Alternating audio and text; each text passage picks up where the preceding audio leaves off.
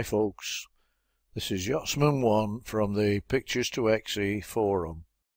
I've decided to try and do a few basic tutorials on how beginners should use the latest version of Pictures to Exe, which is 8.0.1.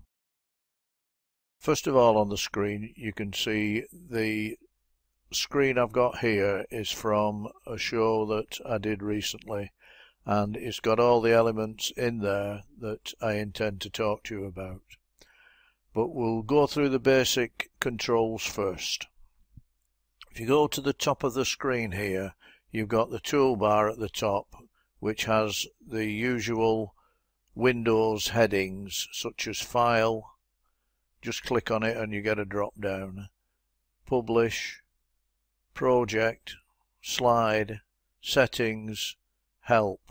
Now in the Help tab, if you scroll down to the bottom and click on About Pictures to Exe, it brings up a pop-up which gives you the actual version of Pictures to Exe that you are using. So this tutorial is for Pictures to Exe Deluxe 8.0.1.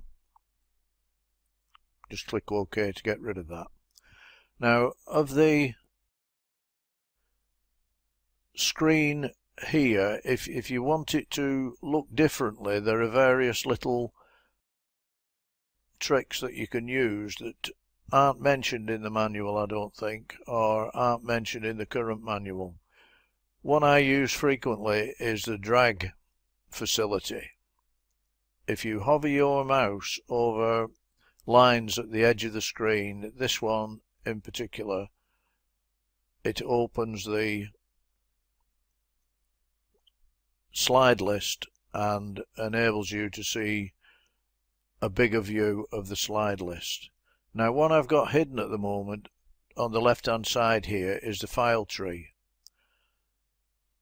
I've got that enabled at in the section where you tick whether you want to see the file tree. I always have that ticked, and opening it out like that will show the full heading of particular folders where you've got items stored.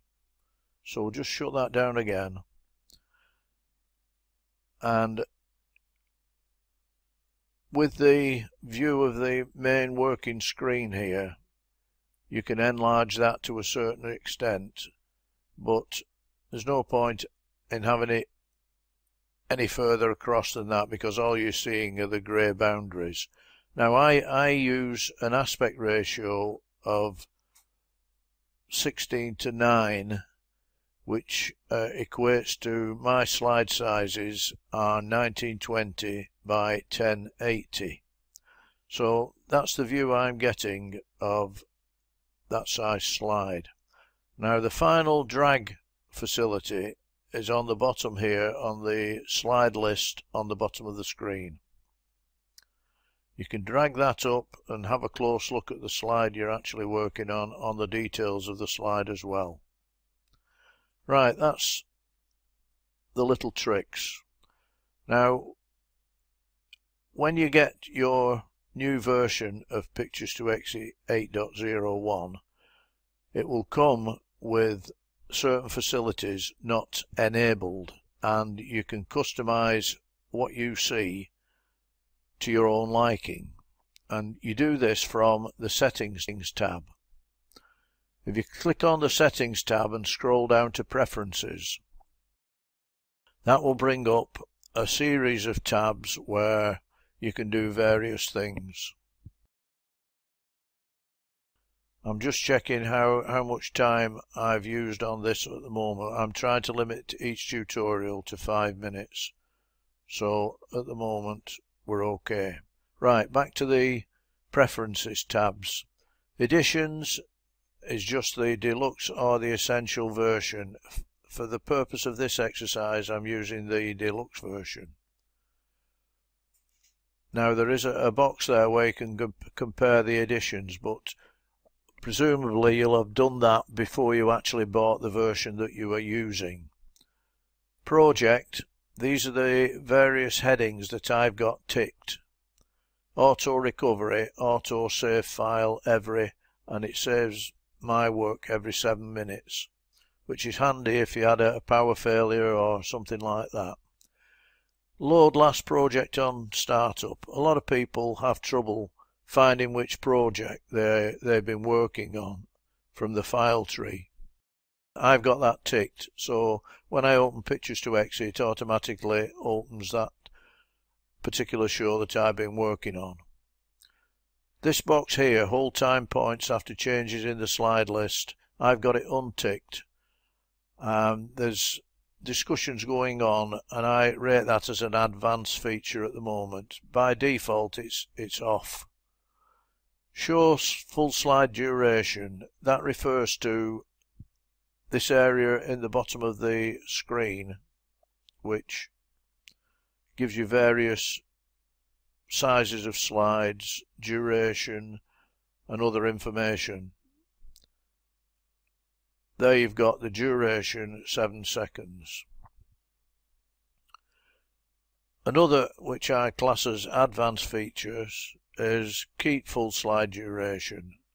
Again, I'll not discuss that in this first tutorial. Likewise with this item, scale keyframes in objects on time change. That I class as advanced. Optimization of video clips. This box here enables you to either use Pictures to Exe to optimize the video clip that you're going to add to your slideshow, or never convert it. At the moment I've got it set to never convert. There's a reason for that, which I'll not go into at the moment. Finally, there's these two items at the bottom here, encrypted images, video and audio against extracting. I've got that ticked, or it's ticked by default. Right, we're running out of time now, so I'll just go into System, Software Updates. At the moment I've got that unticked, and I think that's the default setting. Double click in the slide list. Show slide properties in window.